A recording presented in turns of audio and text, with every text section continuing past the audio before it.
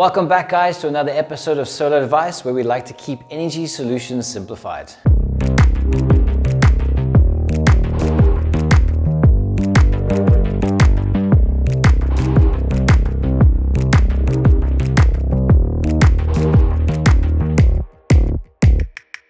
Today I'm really excited to bring you a video on energy storage options, specifically solar batteries and how you can install these in your house. Battery storage has come a very long way. Let's start with the very first storage option and work our way up to the very latest options you have available. You might be familiar with this guy. You may or may not know the lead acid batteries. This is a true golden oldie. They were invented way back when. Probably around the times where your grandma was rocking the cha-cha-cha at the local disco. Okay, so the old generation of these batteries, because this is kind of like a modern one, you had to literally top up the water of these guys so that they didn't blow up, because a lot of gas gets released out of these guys. So when you buy a modern one, you don't have to worry about that. And I don't know about you, but what comes to mind is acid, and you can just imagine tipping some water in here and getting some acid on your face. So aren't you thankful that you don't live in those days and you now live in the modern era where you have lithium-ion batteries?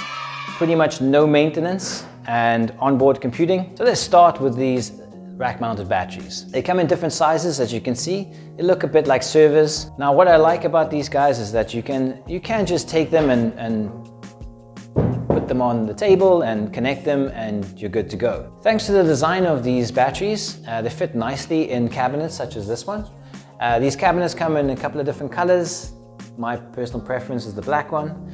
And these are perfect for if you want to scale over time. So you can buy one or two, put them in the cabinet, and then you can add and slot new ones in as you go. They do take a little bit of a footprint, roughly about a square meter in your garage. So if that is not a problem for you, then this is a great option.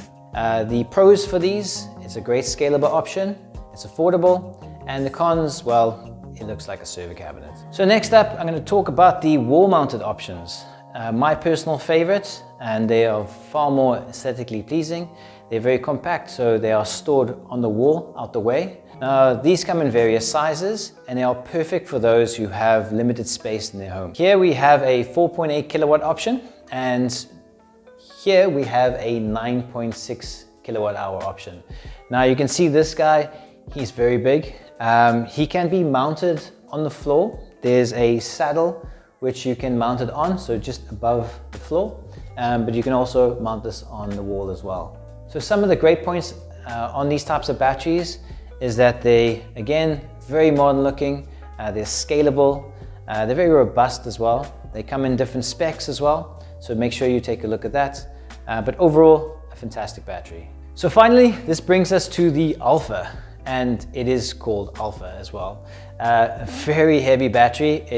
I would love to show you a bigger view of this, but it was extremely heavy just to put it on this box. Now this particular one is a 10.1 kilowatt hour battery.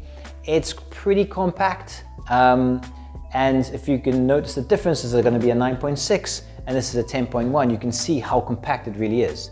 This is a floor mounted option. It's one of the only floor mounted options we have on the market today. Very competitively priced and a great spec battery. Perfect for a large household. So if you need that kind of power, this is the one I would recommend. In conclusion, guys, there are some great options. As you can see, we've never had so many options in the studio, and I must say it took a bit of sweat to move them about. My personal favorites are obviously the wall mounted options, but of course this is completely up to you on how you need to store your solar batteries. I really hope this video has given you some value and given you a direction in which to choose your next solar battery. So I hope you really enjoyed this video, guys. As always, if you've got any questions, please comment below. If you enjoyed this video, please give it a thumbs up. Don't forget to subscribe, and I will see you in the next video. So I didn't say anything about that in the last one, did I? Server cabinets? No, man, that is not right. Now, why do I keep doing that?